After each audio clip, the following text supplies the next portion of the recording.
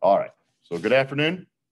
This is lecture 19, really ecology of fishes, habitats, and adaptations. And so we're going to talk about marine and freshwater fishes and their distributions in the earth. And then next week, we'll talk about the history of ichthyology, and we'll talk about imperiled fishes as well. And so today's lecture will be freshwater and marine distributions. And so just to give a kind of an overview here, there's a couple of odd things to consider. So let me get my pointer. The first consideration is this. Less than 1% of the water on the surface of the earth is freshwater, and 99% of it is marine. All right, so if you just look at habitat size, marine habitats win. But when we look at the distribution of fish species, it's not like only 1% of the species are freshwater and 99% are marine. It's kind of skewed. We have about, what I'd say is of our 30,000 species of fishes, about 40% here, 41.2% or 40 on rounding, are freshwater. And 60% are what I would call marine. So the marine habitat's bigger. There are more marine fishes as far as diversity, but there's a lot more than 1% of the fishes are being freshwater. And so we'll talk about why that might be, but that's one anomaly, is that there is tremendous diversity in freshwater habitats, despite the fact that they don't really make up a whole lot of area. Another interesting thing is when I was talking to you about specializations of fishes, especially like the smoltification of salmon and their ability to adapt to from going from a freshwater environment to a marine environment, and that I said this was very rare. Only about, I'm going to say, 8 or 9% of the fish on the earth are able to, say, tolerate either freshwater or marine environments. And so these are what we call these euryhaline fishes, about 8%. These freshwater fishes and marine fishes are primarily what we call stenohaline, meaning that if they only are designed to live in their habitat. So a freshwater fish, if you put it in a marine environment, dies typically, and vice versa, unless it's euryhaline. And of these euryhaline fishes, most of them actually live in estuaries where they can sort of tolerate a little bit of salt, maybe at the mouth of a river where they can go a little bit upstream and hang out in the freshwater, or go back down then to the interface of the ocean and the estuaries. Less than 1% of the fishes are like the striped bass or the salmons, or like the eels or the sea lampreys. The anadromous fishes, for instance, that live in the ocean and then migrate to freshwater rivers to spawn, those are anadromous fishes. Catadromous fishes are kind of like the eels, where they live in freshwater rivers and then migrate into the ocean to go to the Sargasso Sea to spawn. Only about less than 1% of fishes have this behavior. And so when I say it's rare, that's what we're talking about. It's pretty rare. And so this is kind of a remarkable adaptation. Most things are either or. And then when we look then at the distributions of fishes, most fishes in the marine environment, they sort of have deep pelagic and deep benthic, deep pelagic, shallow, cold. That's because freshwater is, in comparison to the ocean, the deepest freshwater is not anywhere near the marine conditions. And so we looked at marine fishes. Most of them live in the shallows of the warm water where there's more productivity, and less live here in the deep. But again, interestingly, if 70% of the Earth's surface is covered by ocean, right, 99% of the water is ocean, 90% of the ocean surface then overlies water deeper than 1,000 meters. All right, this is pretty deep, this stuff here. And so the bathypelagic region, you know, thousands of feet deep, make up 75% of the ocean. And therefore, this is, if you're ever on Jeopardy, this is the largest habitat on the face of the earth, is the bathypelagic region of the ocean. But yet, despite this, I'd say a fraction of the fishes actually occupy it. And part of the reason has to do with energy. The closer you are to the surface, the more photosynthesis goes on, the more sunlight is there, the warmer the temperature. There's a lot more activity. The deeper you go, the colder it is. Of course, there's no light down there. There's no photosynthesis. And so it's kind of a tough neighborhood to survive. So that's sort of the breakdown there of marine versus freshwater. And so when we look at why are there so many freshwater fishes then? It's not a large habitat, but it is close to the surface. It is kind of warm. It's shallow, so there's a lot of photosynthesis. And so one of the things here, for instance, is primary productivity. Primary productivity is greater in freshwater compared to marine. If you look at the volume of this freshwater, the fact that it's spread very thinly over the surfaces that it is means that most light penetrates freshwater, so there's photosynthesis there. Whereas it's not penetrating, there's a lot of volume down here, but not a whole lot of sunlight's getting down there. The second is habitat variation. When you're in the ocean, unless you're along the continental shelf, like right along the shoreline, the ocean's pretty much the ocean. I mean, the open ocean is like, it doesn't change. You know, if you're at 100 feet deep in the middle of the Atlantic Ocean, it's not like there's other places that are 100 feet deep that are any different than where you're already at. You can swim halfway around the earth and it's pretty much the same. So there's not a lot of variation going on in the marine habitat, whereas there's a lot of variation going on in freshwater. You've got lentic systems like rivers, and you've got lotic systems like lakes. And these are very different habitats. And also there's a lot of habitat complexity in freshwater systems. And there is in marine as well. Like I said, estuaries are kind of unique. Coral reefs are kind of unique. But generally speaking, we look at a river is dozens of microhabitats all linked together into one system. And so everyone says, oh, fish live in the river.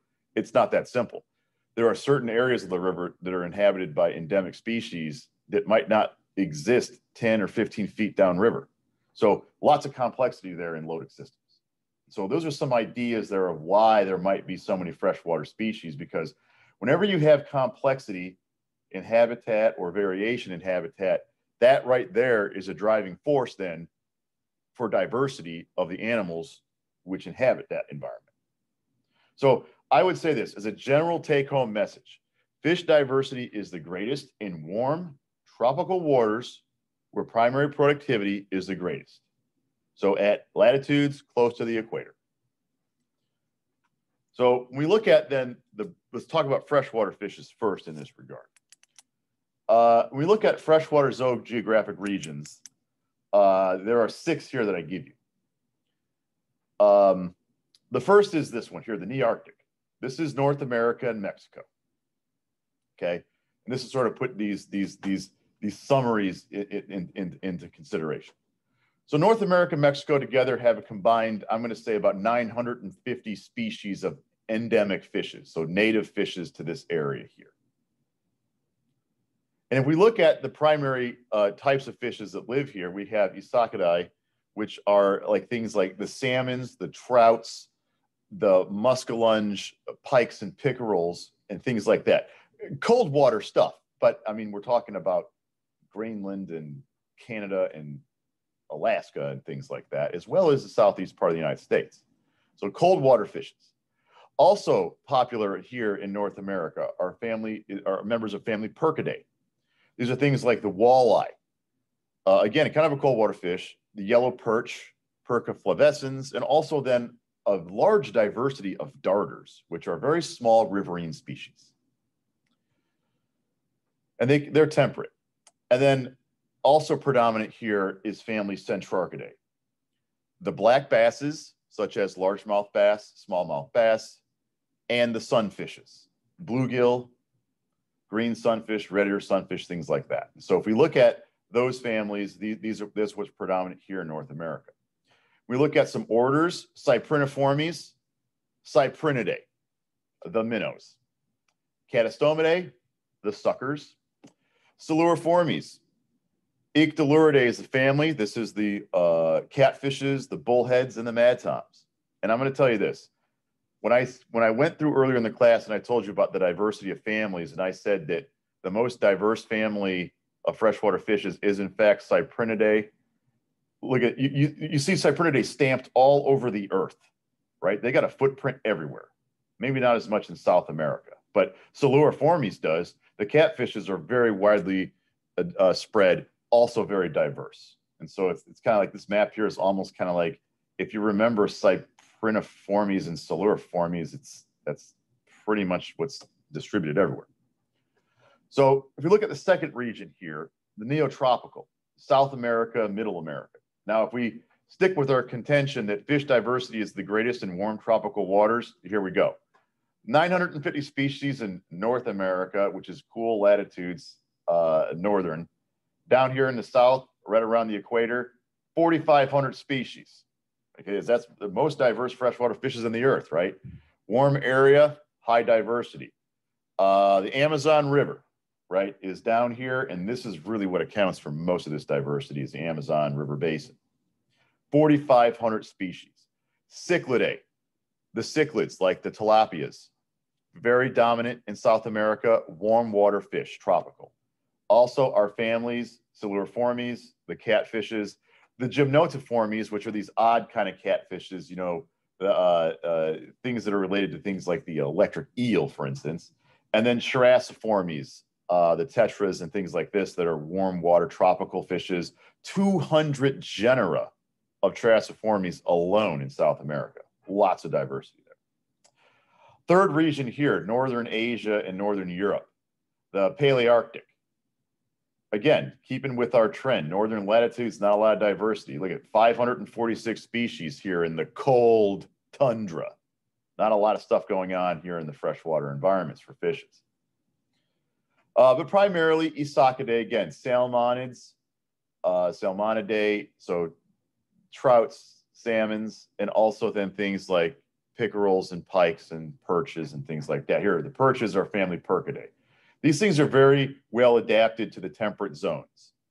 They like to have a little bit of cool water. They can also tolerate a little bit of warmer water too as they get a little bit southern in their distribution. Africa is our next geographic region. Number 4, again, the equator runs right through in Tebe, Uganda. The cichlidae. I showed you some examples of the Malawi cichlids in the African Rift Lakes. Most is the Darwinian finches, high diversity family cichlidae here in Africa. Again, tropical fish, 2,900 species compared to 500 up here, just a little bit north. The Oriental, India, Southern China, Southeast Asia, the Pacific Islands, 3,000 species of freshwater fishes. And again, we look at number 5 here. Again, warm water stuff, predominantly family cichlidae. So look at this, cichlidae, cichlidae, cichlidae, predominate in the tropical areas. Percidae, Percidae, Percidae, Isacidae, Isacidae, Isacidae, northern. And then centrarchids are kind of a North American thing, man. We sort of have to take pride in our largemouth bass. And if we look at then our orders, like I said, just remember minnows and catfish, and you're pretty good here. They really are the most the adapted to across the world as far as distributions. So they really have a stranglehold here. And last but not least, Australia. This one always kills me. Everyone thinks of all the crazy wildlife that lives in Australia. And if you're going to say something ridiculous that's alive, where does it live? Got to be from Australia, right? Is this a typo? No. They literally have only 2 species of freshwater fishes in Australia. The lungfish, which the lungfish is pretty crazy. The Australian lungfish and then the bony tongues. That's it. They've got 2 species. That's it. Now, they have a lot of marine stuff, right? The Great Barrier Reefs and things like that. But as far as freshwater, really 2 species. That's it. So least diversity of freshwater fishes in Australia. Kind of crazy. Now, when we look at North America in more detail, we can break it up into the provinces of North America based upon the major freshwater systems. In this case, these freshwater systems are mostly riverine. They are lotic. So the first one we're going to talk about here is the Pacific Coastal. The Columbia River, the Klamath River, Sacramento River, also the Snake Rivers up here. And you look here, 61 species in Columbia, 30 species in Klamath, 43 species in Sacramento River. This is the number of endemic species in those freshwater river systems. This is like, I always think the state of Washington, Oregon, things like this up here. The Great Basin down here, 50 species. Now, this is the Rocky Mountains sort of run through here. This is the Great Plains. The Rocky Mountains sort of run through here. And so the rivers on the west side of the Rockies then flow towards the Pacific, or in some cases flow south down into Mexico or the Sea of Cortez. Rivers on the east side of the Rockies then flow into the Mississippi River Basin. Here's the Colorado River Basin, 32 species, endemic. Rio Grande, number 4, down here, running south down into Mexico. 154 species. Again, the further south we go, the more energy in our systems, the warmer it is, the higher our diversity we suspect. Mississippi. Now, the Mississippi River Basin is the largest. I mean, really the Arctic maybe if you consider all this stuff up here, but Mississippi River, number 5. And it stretches all the way from really the northernmost reaches of the United States down to the southernmost reaches in very warm climates, the Delta in New Orleans. So cold temperature, warm temperature, a lot of latitudinal variation here. 375 species. The Mississippi River Basin has the most diversity of freshwater fishes in North America. The Atlantic Coastal, number 6, is where North Carolina is at. Again, if we look at the Appalachian Mountains, the Blue Ridge Mountains, however you want to call it, on the east side of the mountain range, we are flowing towards the Atlantic Ocean. West side of the mountain range, we are flowing towards the Mississippi River Basin, and it drains then down here in the Delta at New Orleans.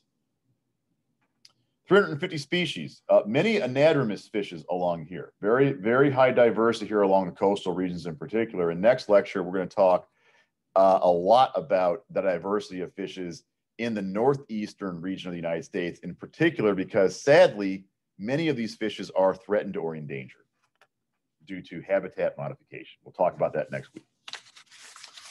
Number 7, the Great Lakes St. Lawrence. Also, I say see Mississippi because we'll talk about it. These two regions are physically linked. You know, there's a barrier here. The mountain range is a physical barrier, but here there is a linkage here. So a lot of the species in region 7 are also in region 5 and vice versa. But this is the Great Lakes. These are lentic systems. And then the St. Lawrence Riverway then that leads out here into the ocean. Number 8, Hudson Bay, 100 species. The Arctic, look how big the Arctic is. Region number 9, it's huge, but only 66 species. Again, keeping with this theme, colder, lower energy systems have less diversity compared to say, look at here, number 10, the Mexican transition, 200 species. This territory is nowhere near as big as number 9, but 3 times, 4 times the diversity of fishes. So again, warmer, more diversity, cooler, less diversity. Most diversity in North America, remember, Mississippi River Basin. So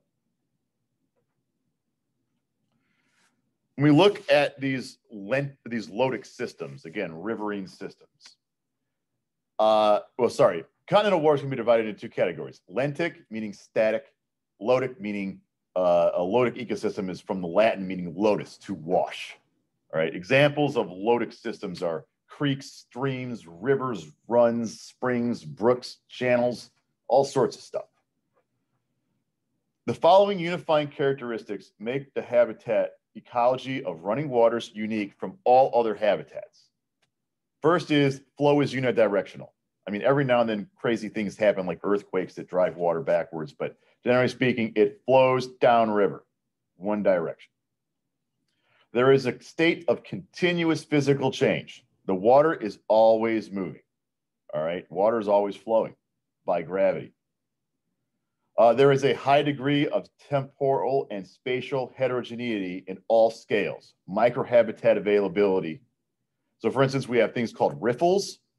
This is a particular habitat, you know, rocks with pebbles that may lead to a pool that's filled with silt, which is a completely different habitat that may then lead to another riffle that may lead to a pool, and then maybe a run, an open run in a channel with high flow. All these things are different habitats. One fish might live here, but not here, and vice versa. Also, there's habitat variation temporally. There are spring rains, which cause spring floods, you know, flooding into the floodplain. Also, the action of rivers flowing causes erosion, so rivers meander and change their paths. So lots of variation here temporally. There is variability between lotic river systems. Not all rivers are unique. The Cape Fear River is not at all like the Mississippi River, not at all. And so even though we call them rivers, they're quite different. And the biota are specialized to live with flow conditions. You have to be designed to deal with the water constantly at your back, trying to push you downriver. How do you deal with that? You got to figure that out. So with that, I'm going to show you a little thing here that talks about these different microhabitats here in rivers. So when you look here is where to find fish in the river. This is more about like just looking at different kinds of microhabitats within a lotic system. And so for instance, this arrow indicates our flow coming downstream here. And so outside bends, we look at this. So when a river or stream curves, the faster water which carries the food moves to the outside of the bend, and fish look for food in these bends. So for instance, you might find fish hanging out here, right, on the outside part of the bend. Likewise, there's a lot of silt deposition going on here on the inside part of the bend, right? So sometimes fish hang out here outside parts of the bends. If we go down river here a little bit, we can see things like this, where our water flow is coming like this, and we have, for instance, rock or boulder pockets. And again, we're trying to prevent ourselves from being swept downstream. So this boulder is going to provide cover from the continuous flow downriver. So you find fish hanging out behind here. So for instance, when flowing water hits rocks and boulders, it splits and goes around the obstruction, creating an area of calm water on the downstream side of the obstruction. So this provides relief or a place to hide, for instance. So this is another place you might find fish, behind these outcrops. Sometimes these structures are visible at the surface. Sometimes they're actually submerged and the water might go over them, but they still provide cover. Eddies, look at this. Sometimes you'll get like a backwater like this, where the major water flow comes in like this, and you might have a little bit of diversion of water flow coming around here that forms these little eddies or pools. And so right behind this outcropping, for instance, a wing dam, you might have a little bit of protection from the current. The current might come around you, but in doing so, it might actually bring you food.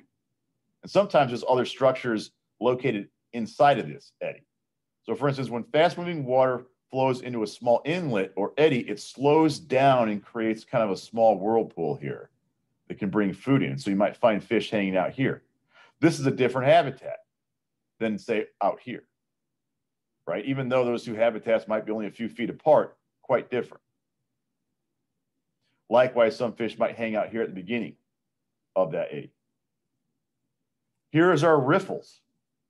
Sometimes that you get into the shallows here, where you got the main channel of the river running like this, the high flow is going like this, but there's a shallow pocket right here that has riffles where you can see maybe pebbles or some kind of stones or structure. And that sort of slows down the flow a little bit, and you might find fish hanging out there in these riffles. So triangular shaped waves you can sort of see at the surface, where faster water meets slower water, like the riverside edge of a bend or a bay or an eddy. Sometimes it's just the shallows along the side of a river. This is another unique habitat, different from the channel. We go further down, merging currents. So a lot of times if you see a fork in the river like this with two tributaries coming together, you'll find fish hanging out here because food is being swept downstream. So flowing water carries food. So when two bodies of flowing water meet, fish will sometimes, they're able to forage twice as effectively here, right? So they're bet hedging on their ability to capture something. So different habitat as well. So lots of different variation there. And this is just a little bit of an example of that. So when we go back to here, our presentation. So lots of variation there. And this then figure and explanation here sort of covers that in a little bit more detail. So freshwater rivers, lotic examples of fishes. Perkids, family Perkidae, darters, walleye, sougers. Ictaluridae, again, the catfishes are pretty successful. Bullheads and mad toms as well, living in the rivers. Centrarchids, sunfishes, black basses, such as bluegill and largemouth bass, or smallmouth bass, oftentimes like rivers. Temperate basses, white bass, striped bass, remember they go there in the spring to spawn. Also the yellow bass.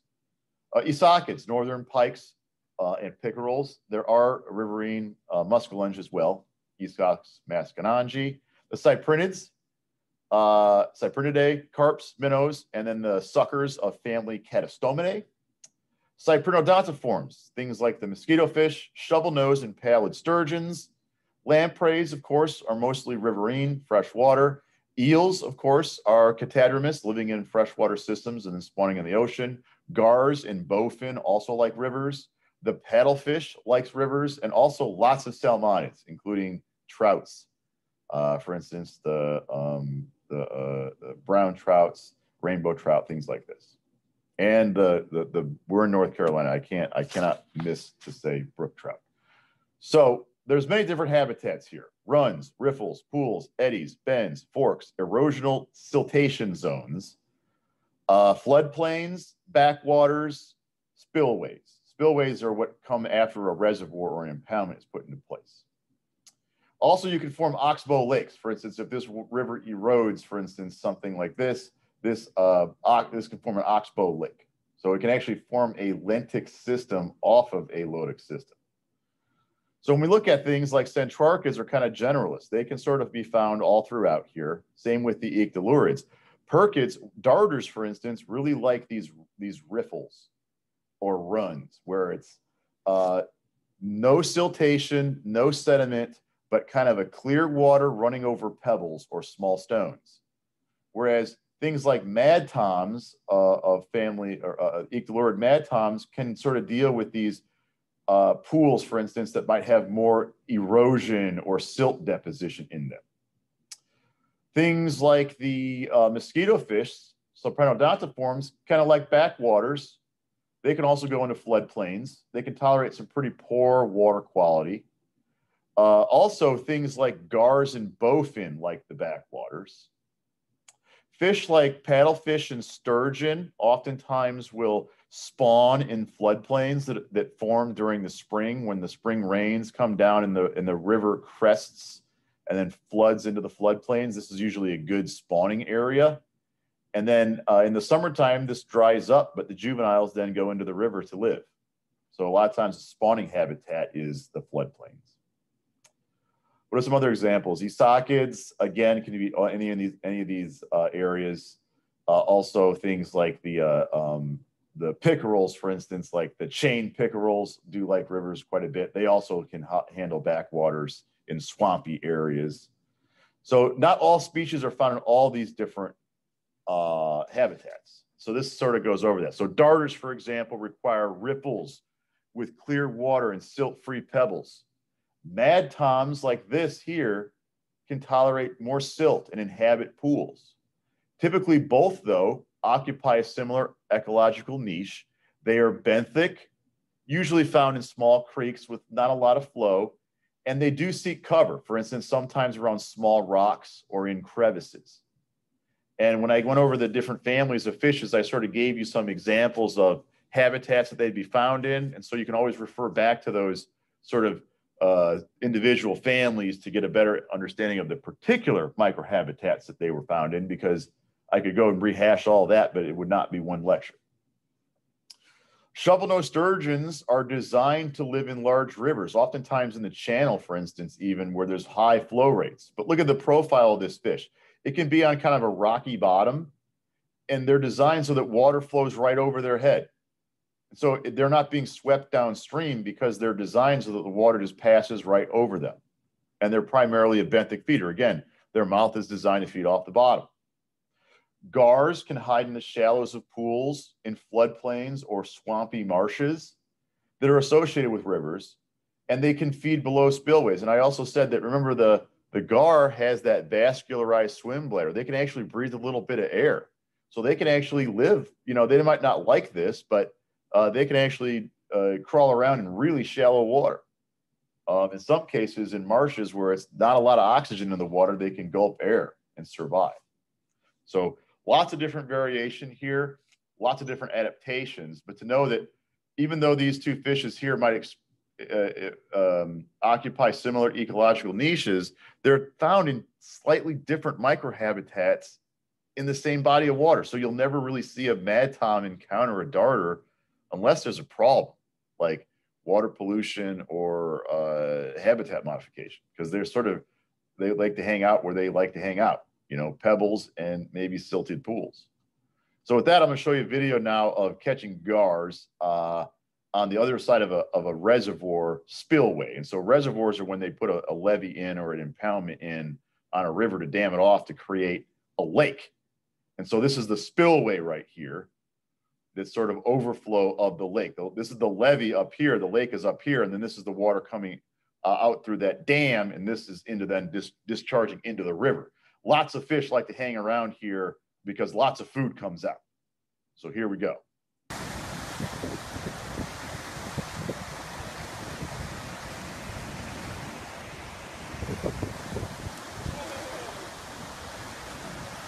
First fish of the day, we were catfishing and we saw there's a bunch of gars swimming up here.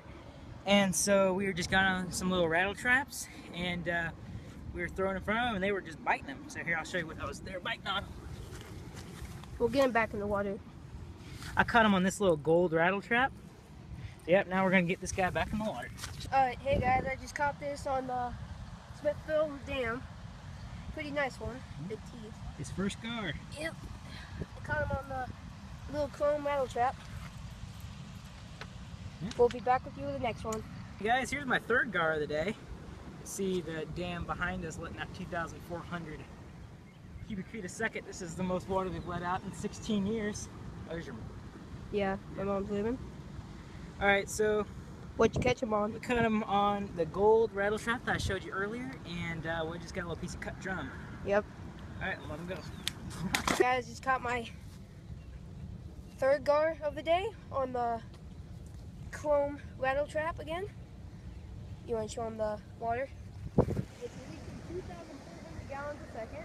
Still flowing. And then these suckers right here. Yep, they're coming up. Yep, they're just coming oh, see, up. there's one right there. We'll be back. Alright guys, just caught my fourth gar on the chrome rattle trap. We'll be back with you. Hey guys, I just got my fourth gar, I think. This time I was using a paddle tail swim bait meant with crappie, but I stuck a little piece of drum on the end. So yeah, I've been just doing that and they have been coming in. Yep. See you next video. So the gold rattle trap they're talking about there looks just like a gizzard shad or a golden shiner, which again are both kind of small forage species that would be present downstream of that or getting swept down, for instance. So that's what they were fishing with. So with that, some other habitat considerations and adaptations. For instance, we look at these structures in rivers, for instance, outcroppings, or sometimes what we call wing dams. A lot of times the agencies will intentionally pile up stones here to create eddies as habitats for fish. Boulders also will do the same thing, create these eddies. If prey items are being swept down the channel of the river, then things like smallmouth bass or rainbow trout then sort of hang around behind these structures then to eat them.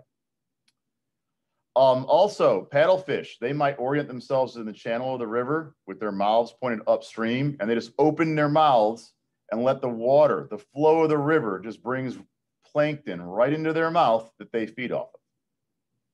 And we also then talked about how lampreys use this oral suctoral disc to attach themselves to rocks, for instance, to avoid being swept downstream. So again, adaptations to living in lotic systems, which are constantly flowing.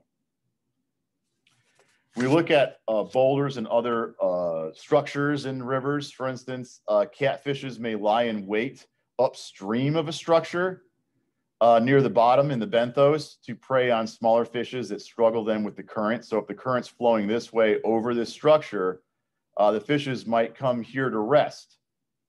And there's a predator right there waiting to eat them. So that's maybe sometimes where like a flathead catfish like this may hang out. They think it's safe there, but it is not.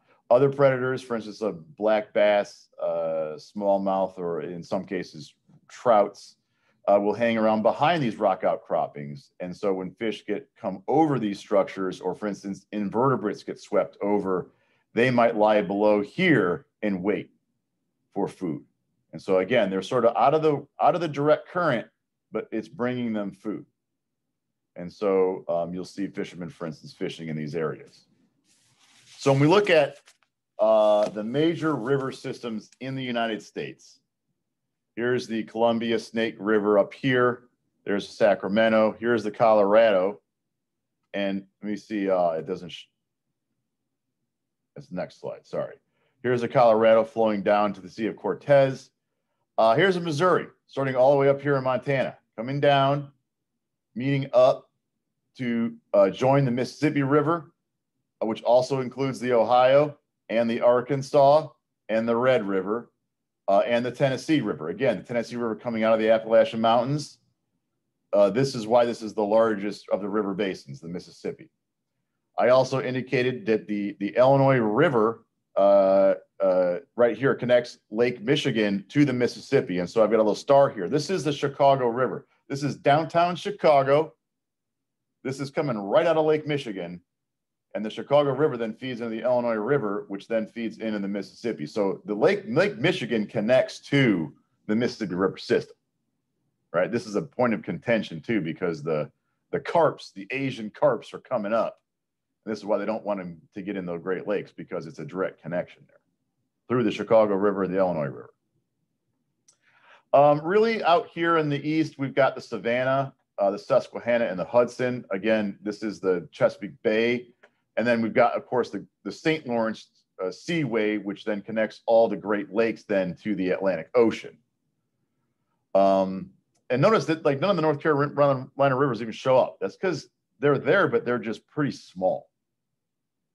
And so they're nothing compared to the discharge rate of these rivers here.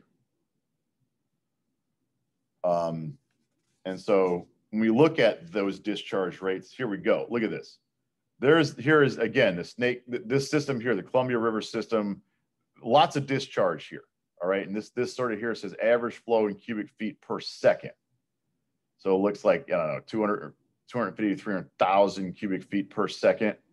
Here's the Colorado River. Sadly enough, it no longer runs to the Sea of Cortez. This is the delta of the Colorado River. It's dry, right? There's a lot of water use going on here.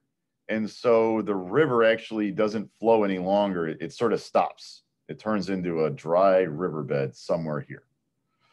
Here's the Rio Grande, again, discharging into the Gulf of Mexico. And you can sort of see here the North Carolina rivers, but you know the thickness of the line sort of indicates the discharge rate. The mighty Mississippi,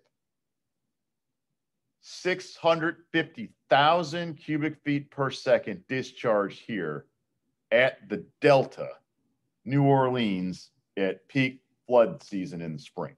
And again, here's that, you can sort of see, here's the connection there, Lake Michigan then through the Illinois River to it. But look at this, it starts all the way out here. The Missouri starts all the way out in Montana. So huge river basin here for the Mississippi. And again, here you can see the Rocky Mountain Range, and then here you can see the Appalachian Mountain Range. Rivers on the west side feeding into the Mississippi, rivers on the east side feeding then into the Atlantic Ocean. So the Appalachian Mountain Range sort of makes this divide. We look then at those major rivers that contribute to the Mississippi River being the largest river in North America. Mississippi, you know, the Chippewa Indians named it Mississippi, which means great river.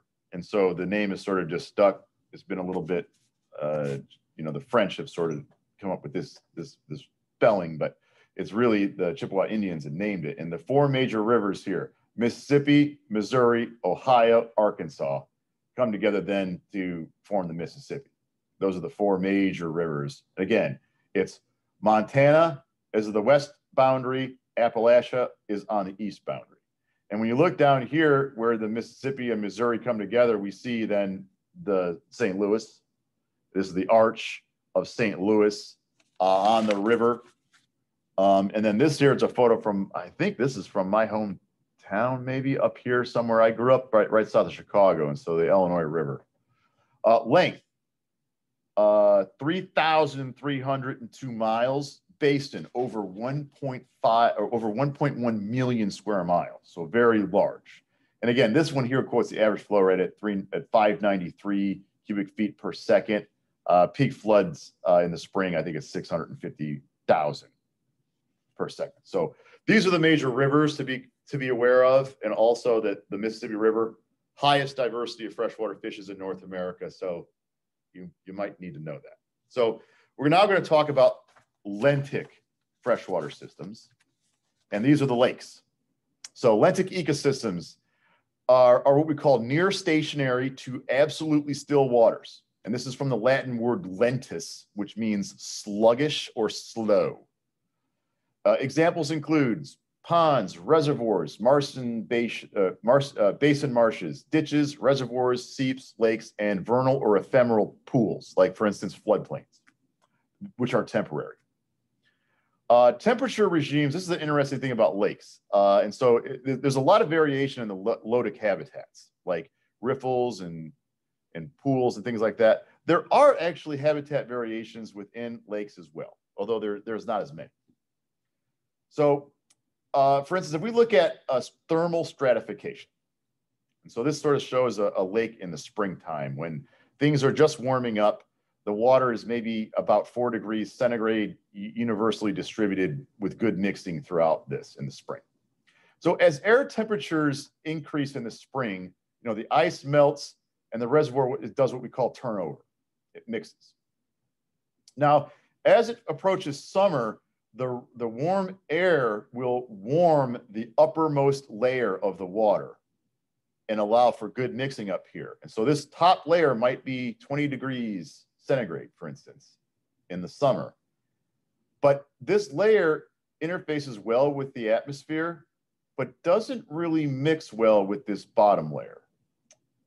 And there's a line here called a thermocline, which differentiates these two layers. And so this upper layer is called an epilimnion, and the lower layer is called a hypolimnion. Epi is above, hypo is below. And so the things to remember is this. The epilimnion is warm, oxygenated water. The hypolimnion is cool, less oxygen water. So what we found here is that you've just now created two different habitats, warm water fish, cool water fish. Now, this occurs throughout the summer. And then in the fall, when the air temperature decreases, this upper warm layer will cool to about the temperature of the bottom layer, and then they'll start to mix. And this is called fall turnover. And what happens is those two water layers will mix. And so those habitats are then collapsed together to form one habitat again. Sometimes in the fall, you can taste this in drinking water. When your drinking water reservoir turns over, it can taste muddy or like algae. And sometimes the municipalities will add like chlorine to the water to help the flavor there. But that's what's going on, is that when this turns over, all this muck on the bottom sort of gets pulled up into the water column and gives it the water that off taste. And sometimes then in the winter, you know, you'll have an ice layer form and you'll get a little bit of a thermocline here, but this really isn't like this is not a whole lot of habitat differentiation. Really, this is what goes on during the summer. So you do have a little bit of differentiation there. And so if I was a student studying for this class, for an exam, so to speak, I might be familiar with thermal stratification. So thermal stratification affects the amount of oxygen present in the different zones. So the upper zone has oxygen, the lower zone has less oxygen. And this is for a couple reasons. The first is this epilimnion at the top is oxygen rich because it circulates and it mixes with the atmosphere, right? Oxygen can dissolve into it from the air. Also, sunlight penetrates this upper layer in what we call the photic zone. This photic zone is where the sunlight can penetrate. And we talked earlier about how sunlight attenuates, and there is no sunlight in the deep water. It attenuates. So only photosynthesis is going on up here, and photosynthesis produces oxygen. So that's also how we get oxygen up here. So the near shore photic zone is called the littoral zone. So this is the shoreline in the shallows is the littoral zone. And offshore a little bit is the limnetic zone in the shallows. And that is in contrast to this hyperlimnion or hypolimnion that forms where there's not a lot of circulation, it's kind of cold, not a lot of oxygen down here. So fewer primary producers exist in this hypolimnion because it's in what we call the profundal zone or the aphotic zone, the no light zone. So there's less oxygen, and it also doesn't really mix with this upper zone, the epilimnion. So additionally, accumulation of decaying vegetation and organic matter further reduces the amount then of oxygen because it really consumes oxygen. So you'll find some fishes that like it down here. Catfish love it down here. Bluegill and largemouth bass love it up here. So lots of different variation there on where you might find fish based upon this chemistry. So freshwater fishes, lake fishes, lentic systems, what you might find. Again, epilimnion warm, hypolimnion cool. Euphotic, oxygen, aphotic, not a lot of oxygen. So lake sturgeon might be found in this limnetic zone, a little bit offshore, open water. But they're kind of cold water fish, so they can be down here. Perkids, walleye, sauger, and perch, limnetic, right? Oftentimes also aphotic, because walleye sort of live on the bottom. They've got those reflective eyes with that tapetum lucidum in it. They like to see low light conditions in the cool, so they're down here. Ictalurids are benthic. They can actually be down here, but they can also be up here in the weeds. A lot of times they like to forage down in the muck. They're benthic.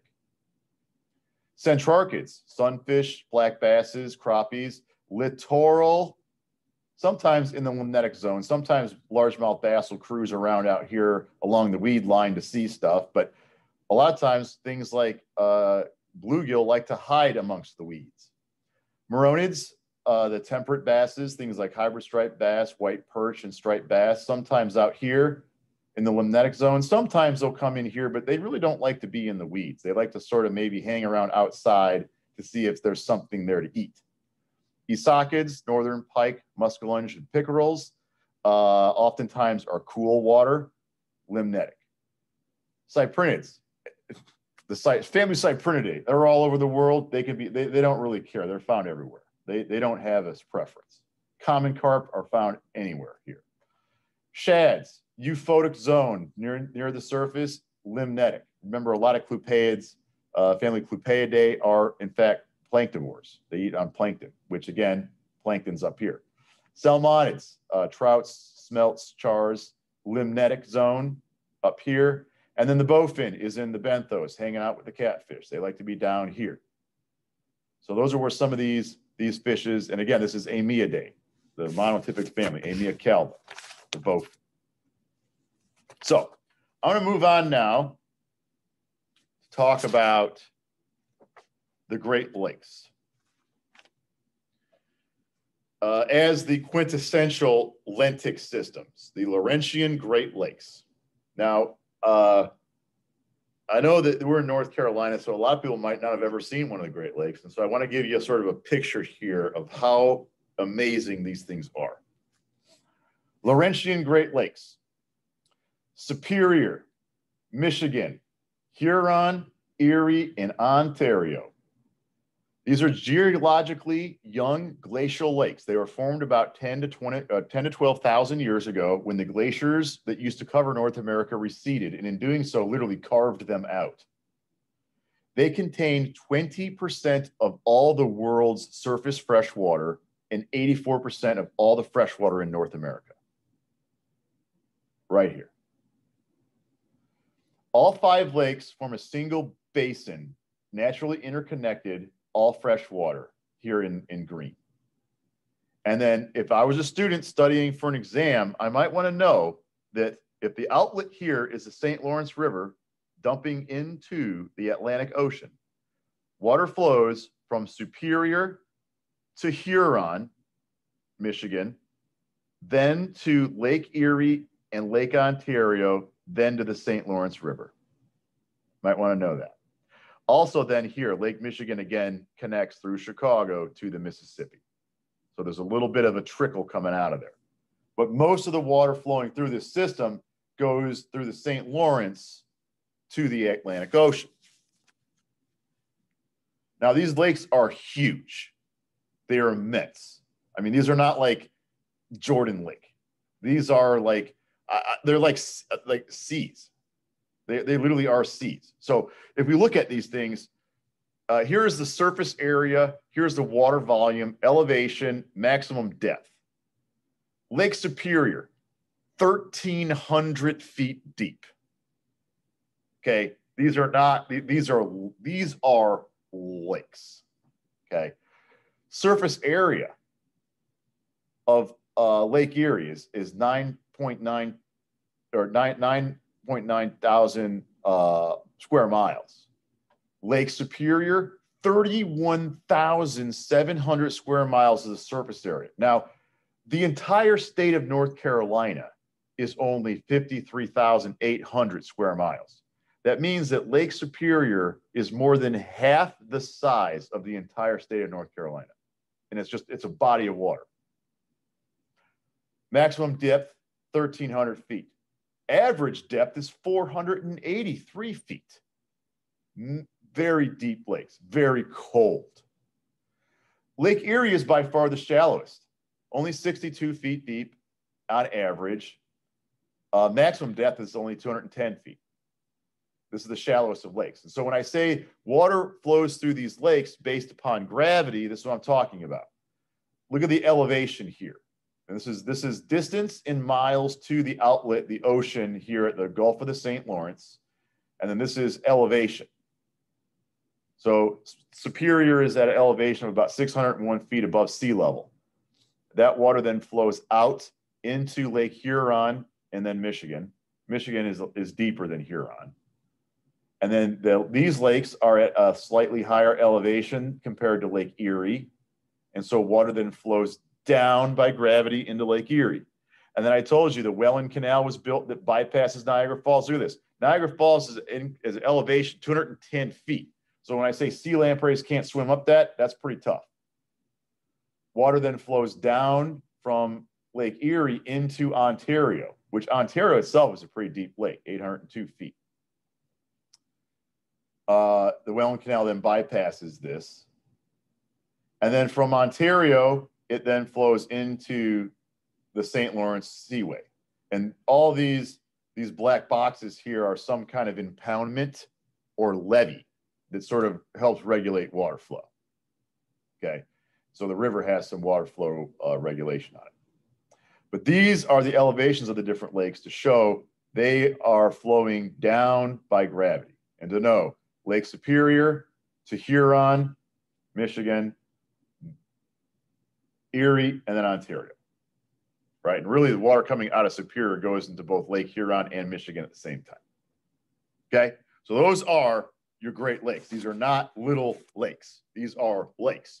So here is a time-lapse image of the ice flows on Lake Michigan. I mean, these are like outright ice flows. When we call them ice flows, I'm talking like, I mean, these lakes ice over, like you've got like many inches of ice. And this is the great city of Chicago, which, you know, I could make a Chicago Bears joke here. You know, seeing that my graduate student who was harvesting fish with us yesterday decided to wear a Green Bay Packers sweatshirt, but it's okay. It's okay. This is the city of Chicago, and these are the ice flows going over it. And, you know, every year people go out fishing for pikes and walleye and things like that on the ice flows. And so this is Chicago in January, and that ice is flowing. You can walk in really cold freezes. You can walk out on it, and you can go ice fishing. And I've got a video of that right now, but it's not a Chicago video. It's you have to guess where it's from. You can put it in the chat. I sort of gave a hint to it, but this is Chicago, and these lakes are huge. You cannot see across them. The visibility, you cannot see across them. They are ginormous. They have unique weather patterns on them, and all these lakes are unique to themselves. Lake Michigan is not the same as Lake Erie, is not the same as Lake Ontario, so they are very unique, and they are massive. So with that, I'm going to show you a video here of ice fishing for northern pike. Here we go.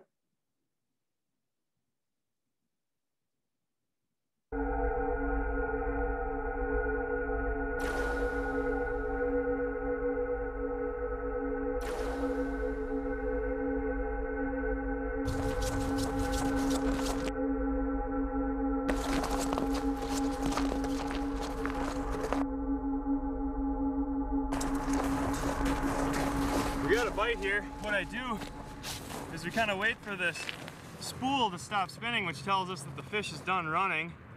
We don't want to let him swallow it, so we don't give it to him for too long.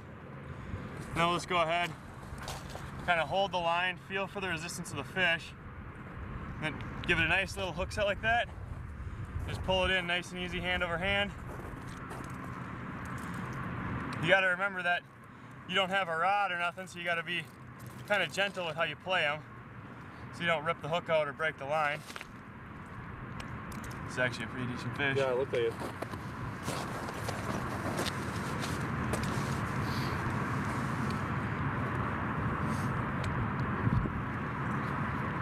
He's not fighting super hard. Ooh, that's a good one. Come on, baby. Ooh.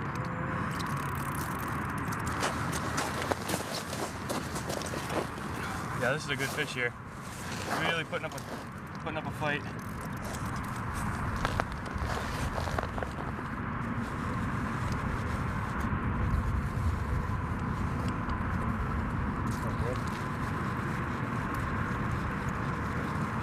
Get a look at that fish, man.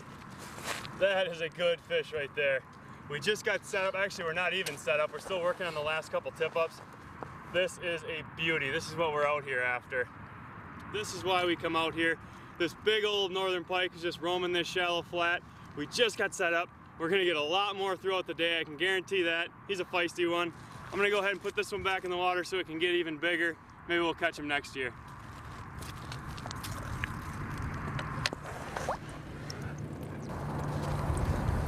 I'm going to show you now the setup that we're using, which is just a simple tip-up setup, but I'll show you exactly how I do it.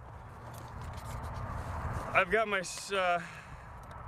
tip-up spooled up with 80-pound Dacron line, and then I'm using a 50 or 60, I think it's a 60-pound fluorocarbon leader that's 10 inches long here.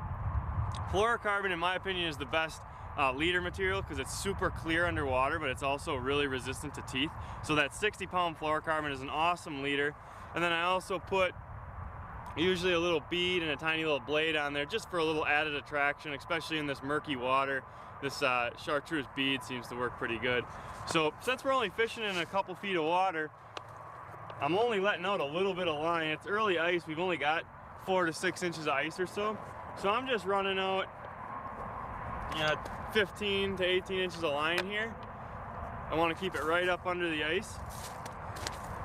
And I'm just going to go ahead and hook my minnow on. One of the things that you can try to do with your minnow that works pretty good sometimes is, instead of just hooking in the back by the dorsal fin, you can come on the side here, use the side of your hook to scrape off some of the scales so that way the hook can penetrate nice. And then you want to just barely run the point of that hook under the skin, not puncture any of their vital organs or anything, and just run it right into the skin like that in the side. And what this does for you is, as he's swimming, the weight of the hook will constantly be trying to turn him upside down. And since they don't want to be that upside down, they're going to be always fighting against the weight of that hook to keep themselves right side up. So that's just a way to keep your minnow swimming instead of just getting docile under there. So then all we do, put the flag under, everything's all set, put it in the hole, and we wait for one to bite.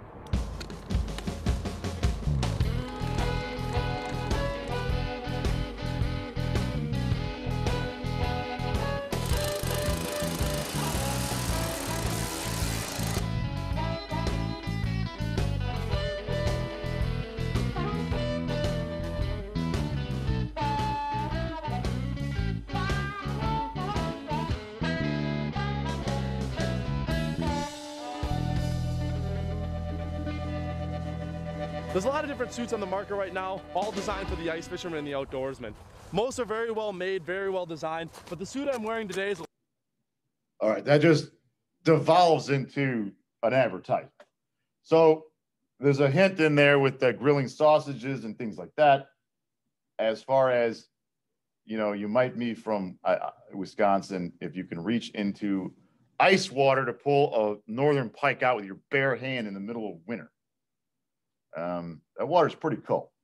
You know, I used to spawn muskies when I was doing my master's degree project, and yeah, that's like 6 degrees centigrade water. I'm going to say maybe 4 degrees centigrade, a very cold water. So not very good on the skin. So with that, I got one last slide here on some of the North Carolina freshwater systems, geographical regions, and then I'm going to give you a story. So we look at the geographical regions of North Carolina. We've got the coastal plains, we got the Piedmont, and then we got, you know, the Blue Ridge Mountains, the Appalachian Mountains. Also, you know, out here in the coastal plains, we do have the Outer Banks. And so what I like to say here is this is marine, freshwater, and euryhaline fishes out here in these estuaries. Here we have cold water coming out of the mountains, things like trout. And then here we have our traditional warm freshwater fishes. And so there's a lot of diversity here, like, you know, to be honest. You can find a lot of different fishes in North Carolina just simply based on the geography of the state. Not a lot of states have this, so it's kind of unique in that regard. Also, there are 4 major river systems. The Roanoke, Albemarle Sound system, which is what I would consider a low salinity system. This here is from USGS. It's like about anywhere from 0 to half a part per thousand salinity here, maybe as much as 5 parts per thousand salinity. Then we have intermediate salinity estuary system, which is the Tarnoose-Pam, Pamlico Sound. And then we have the high salinity river system here, which is the Cape Fear, which literally this river dumps straight into the Atlantic Ocean. So this is sort of some interesting differences here, that these two sounds are different, as well as then the mouth of the Cape Fear. So even though we have rivers dumping into the ocean here at different points of the state, they're all quite different habitats. And so that's North Carolina. And so with that, I have a story. Now, just like last time, because we're a week off, this one's typically supposed to be done about a week from now. But I'm giving it now because that's what we got to do. So you learned it here, AEC 441, Lake Gitchagumi. Now, I talked to you, the Great Lakes are massive, right? These, like, you might as well call them the freshwater seas or whatever of North America. They are not, they're like, I mean, people talk about lakes, but these are the Great Lakes. So the first inhabitants of the Great Lakes Basin arrived 6,000 or more years ago, and the Chippewa Indians just like they called the Mississippi River the Great River, they called Lake Superior Gitchagami, which meant the Great Sea. Now, the Native Americans established communities throughout the Great Lakes Basin as there were abundant resources such as wild game, fertile soils, plentiful water, ability to go hunting, to do agriculture, also to go fishing. Importantly, the region also contained copper deposits, which were mined and made into implements like tools. The lakes and the tributaries also provided for transportation. You know, for instance, canoes. You could put boats in the water. And so the lakes are just as important today as they were back then. Now, the Chippewa Indians had respected Lake Superior for its fierce weather patterns. Now, when I say lakes, again, these things are huge. You cannot see across them. If you get in a canoe and start trying to go across Lake Superior, you might as well go across the Atlantic Ocean. You're going to not make it. They're huge. And likewise, just like the ocean, tremendous storms can form on the Great Lakes as well. So the Indians believed that there were water gods and evil spirits called manitous that were within the lake, for whom they then paid homage to by casting ornaments and tobacco into the water as a sacrifice. For example, spirits that made fogs that engulfed canoes that were never before seen again, they would then make an offering afterwards to prevent that from happening again, because that kind of stuff happened quite frequently. So poor weather condition has claimed many a ship on Lake Superior, even in modern times. The SS Edmund Fitzgerald, many of you may have heard of this, is one of the most famous stories in the Great Lakes region. It was a famous freighter that sank in near hurricane conditions. Literally, a hurricane formed on Lake Superior. Hurricane with freezing rain, November 10th, 1975.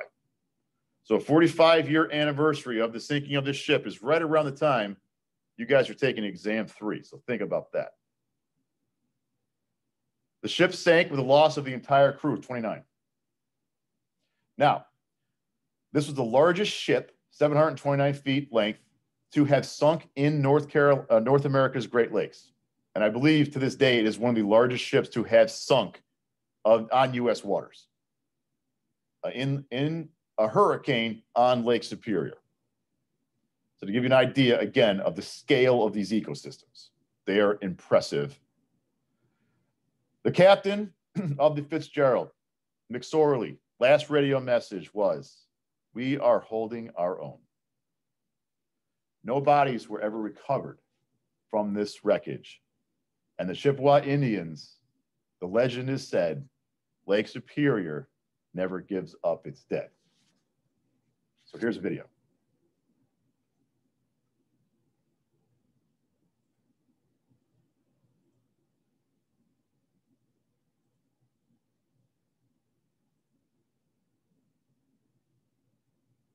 An air and sea search is continuing for possible survivors of the Edmund Fitzgerald, a 729-foot ore carrier, which apparently broke apart and sunk last night on Lake Superior. The ship and its 29-man crew vanished in a storm with 80-mile-an-hour winds and wave heights up to 25 feet. All that has been found is an oil slick and some debris.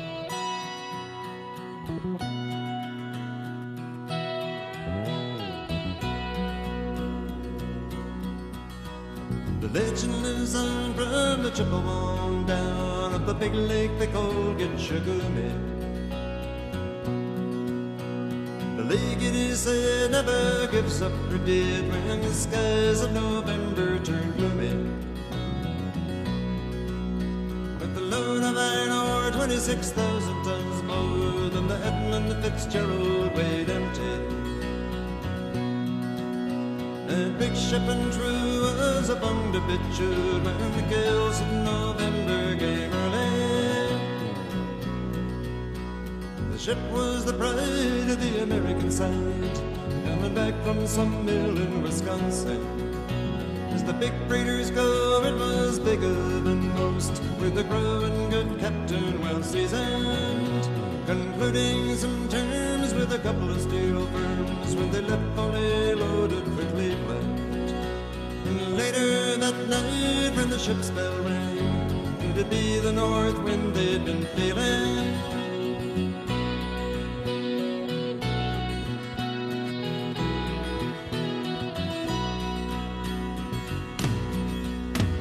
The wind in the wild made a tattletale sound, and a wave broke over the railing. And every man knew, as the captain did too, it was the witch of November come stealing.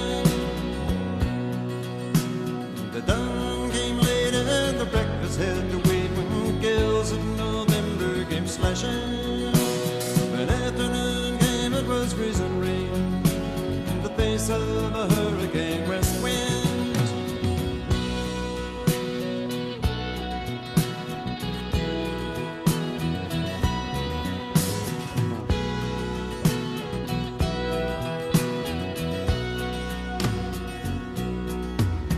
When supper time came, the old cook came on deck saying, fellas, it's too rough to feed you.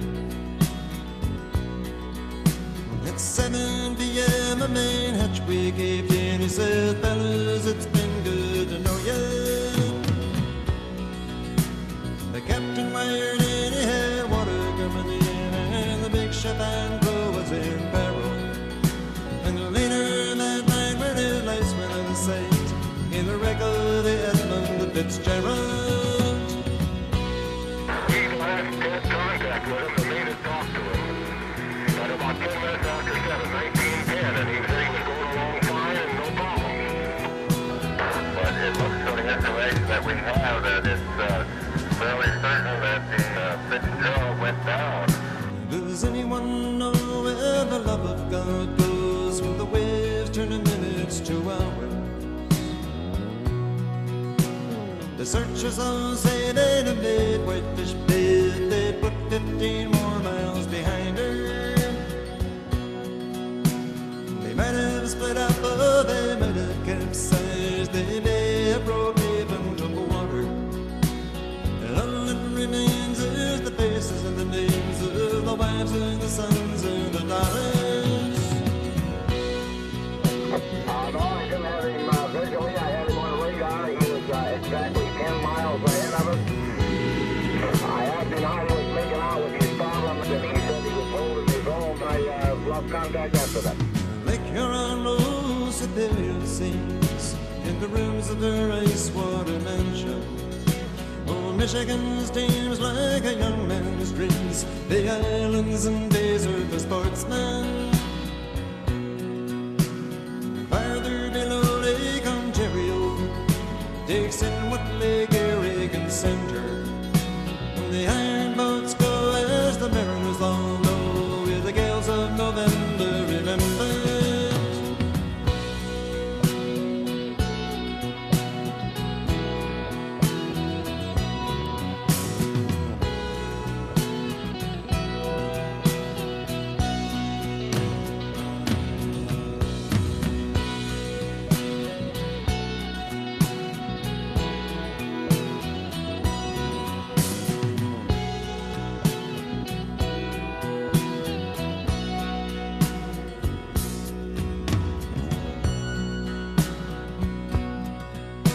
In a musty old hall in Detroit, they prayed in a maritime sailor's cathedral.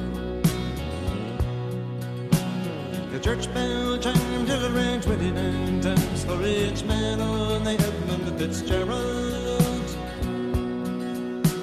The legend lives on from the Chippewa down of the big lake they called Gitchagumi.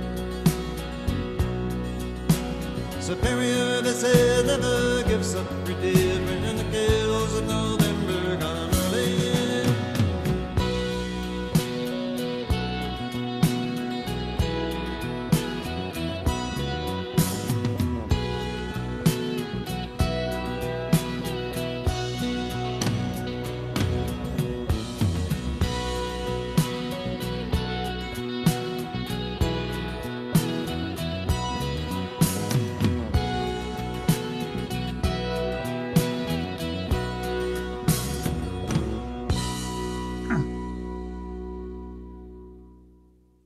And so that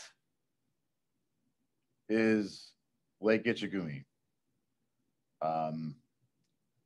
The very famous story of the Edmund Fitzgerald, and also tying it to the earliest of the inhabitants around it, the Chippewa Indians, and to say that these lakes are immense. So with that, I will stop recording and entertain